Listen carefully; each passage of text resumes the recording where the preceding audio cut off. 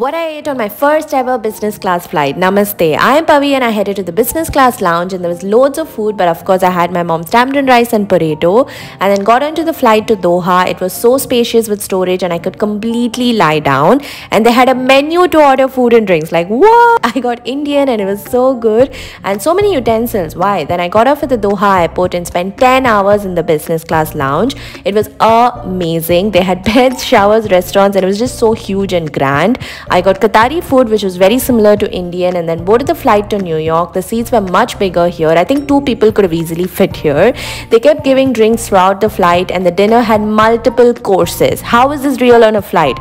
I got shrimp, lobster, lamb like I've never had before, in dessert. Then I obviously slept a lot and then had afternoon tea on a flight. I still can't comprehend this. I now know how the other side lives. Anyways, then I had breakfast and I finally landed in New York after 30 whole glorious hours.